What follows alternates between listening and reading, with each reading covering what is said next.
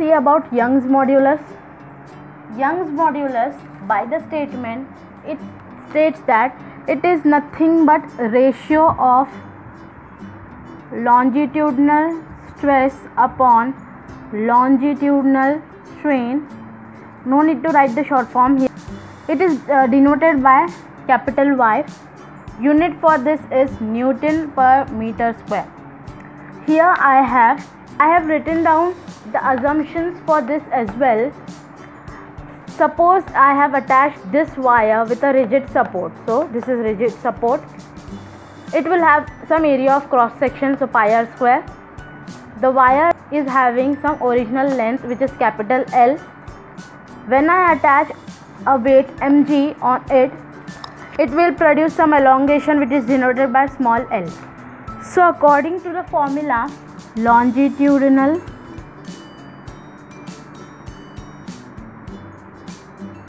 formula is nothing but F by A. Here force is applied, which is equal to the mass. Force would be equal to that, F is equals to mg. Area is nothing but pi r square, since the area of cross section.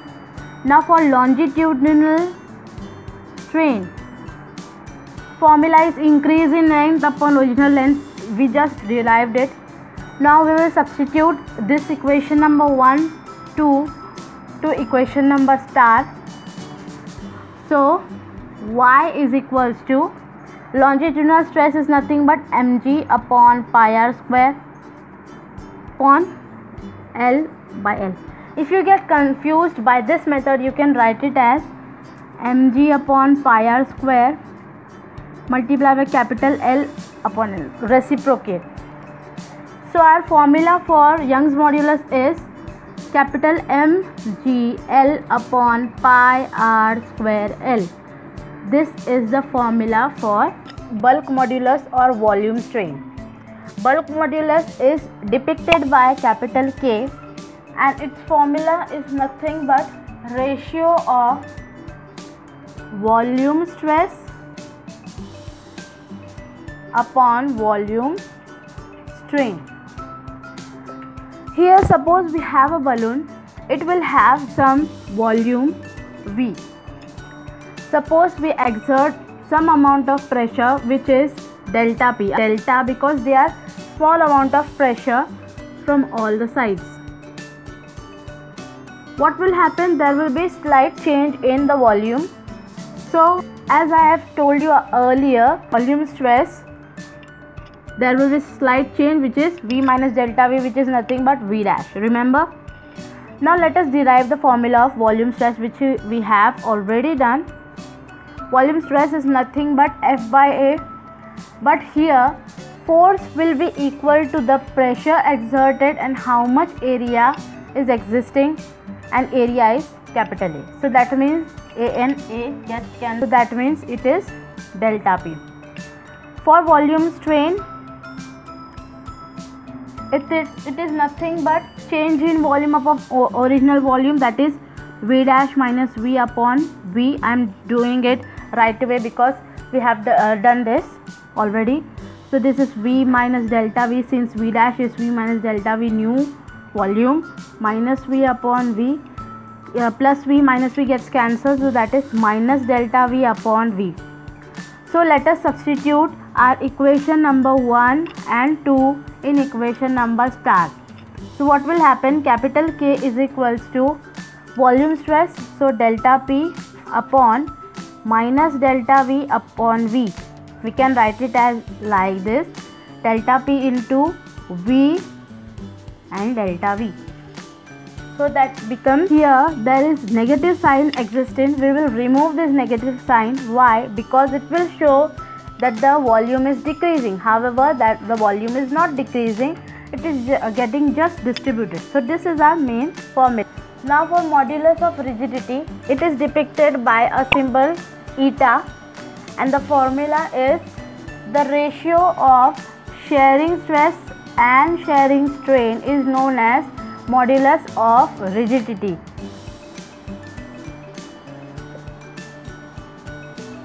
We have derived our formulas earlier. Shearing stress but F by A. Shearing strain, X by H is equal to tan theta. Here we will take that very small than tan theta. That means tan theta and theta are nearly equal. So we will substitute tan theta by theta. So that our theta would be X by H. So we will substitute this. Eta is equal to what is shearing stress? F by A. So this is a formula for modulus of rigidity. Poisson's ratio, it is basically defined as ratio of lateral strain which is considered beta to longitudinal strain. We know about longitudinal strain, but now here we will see about lateral strain. Same assumptions. This is a wire connected to a rigid support, and the length, this is the elongation produced, and capital D was original diameter minus delta D is some diameter which is produced after elongation. First wire would be like of some length or extension. After elongation it gets constricted, so it will be depicted by D minus delta T. Now about longitudinal strain.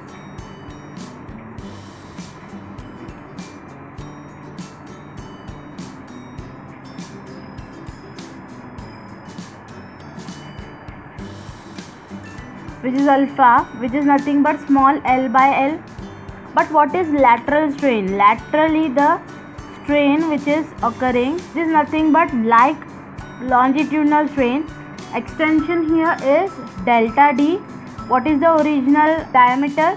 That is capital D, and we will put a negative sign here. Negative sign depicts that there is decrease in some amount of diameter. Let us equate it in. So we will substitute these value in sigma. It would be beta upon alpha, which is nothing but L by L upon, let us write it down like that, minus delta D upon D upon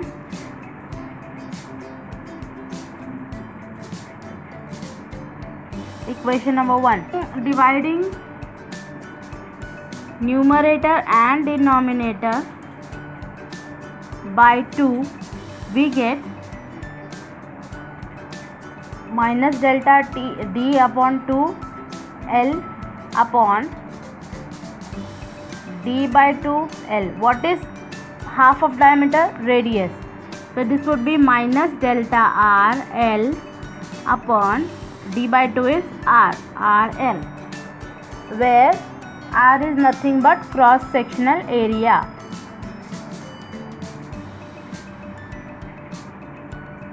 This is our ratio. This is the experiment for determining Young's modulus. This equation has two parts, the apparatus and the procedure. S is the rigid support from which the two wires are suspended, P and Q. P is the reference wire and Q is the experimental wire. M is the main scale used to measuring elongation. W is the weight pivoted into the pan, and V is the vernier scale. Let us move on to the procedure. First, efforts would be made that the weights pivoted suspended into the pan of P and Q becomes equal and both the wires become equal at the same height. Then our real experiment begins. First, not increasing any weight in P with suitable increments, weights are kept into the pan of wire Q. Then the elongation would be observed. Suppose first the wire P has 30 cm length, and when we suspend some weight in Q wire and there is some elongation produced, it reaches to 60 cm. So the difference will tell us how much is the elongation produced. This is how we are going to determine Young's modulus of a elongated wire. In this experiment, we are going to learn about stress and strain, and we are going to plot a graph of both of them. Basically, we are studying stress versus strain graph of a wire which is undergoing elongation. First is the P point, which is proportionality point. This is a point where stress is directly proportional to strain and it obeys Hooke's law. When we reach to E is the elastic limit. This is the limit or the set point up to which the wire has undergone little bit change in dimension. We can bring the original dimension of the wire by returning back. But after this the wire cannot go to its original dimension. Y is the yield point. This is the point where only strain keeps on increasing and stress doesn't increase. Only the readings of strain keep on increasing, as you can see here. Then there is a point where wire reaches to point B, which is breaking point. This is the point where up to which the wire can bear the maximum stress up to. Then this is the point where wire says enough, I cannot bear any much strain after this point. Still, if we go on substituting weights and putting the weights into the pan, the elongation will occur and the wire reaches to C point, which is breaking point, which is the point where the wire can break or fall apart and become so weak that it can be damaged. This point from O to O dash. This is the permanent set, which means there is permanent deformation produced in the dimension of the wire. This is the expression for how much energy there is stored in strained wire, or the expression can be asked as W is equal to half into load into extension. We have taken a wire and we are extending it by putting weights in increments into the pan. What if the wire is elastic? Then what will happen? If the wire is elastic, it will possess some amount of Young's modulus. What is the formula of Young's modulus? F by A upon L by L. Y is equal to F by A into capital L by L. We can remove how much force is exerted from here. F is equal to YAL upon L. Let us take it as equation number 1. What if the force we are exerting is very small amount of force, or the restoring force, and elongation produces small? Then the equation 1 becomes F is equal to YAX upon L. Here the elongation was small l, here the elongation is small x. Let this be equation number 2. When we are applying the force and the elongation produced is small, then the work done would be also small.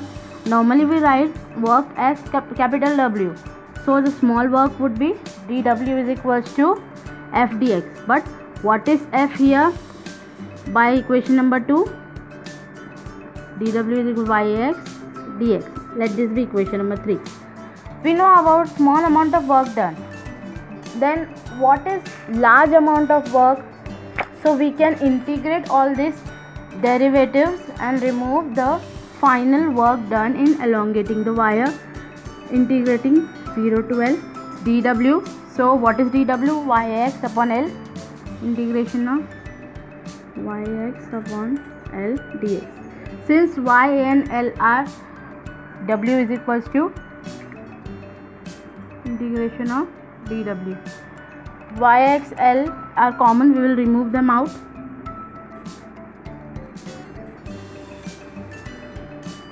By applying formula of x raised to n is equals to x raised to n plus 1 upon n plus 1.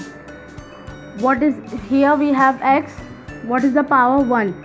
X raised to 1 plus 1 becomes x square upon 1 plus 1 is 2 upon 2. So this is x square by 2 dx. Then we will substitute L and 0 at the place of x. W is equals to YAL in the bracket x square by 2, 0 and L. 1 time L, 1 time x. So YAL upon L square by 2 minus 0 square by 2. 0 square by 2 is useless, so we will ignore this. We get this. We can write it as YAL upon L into L by 2. Also agreed. But what is YAL upon L? It is F. So we will substitute it. W is equals to F into L by 2. We will take 1 by 2 outside. this is work is equals to half into load, how much force we are putting, so load and extension produced. So this is proved.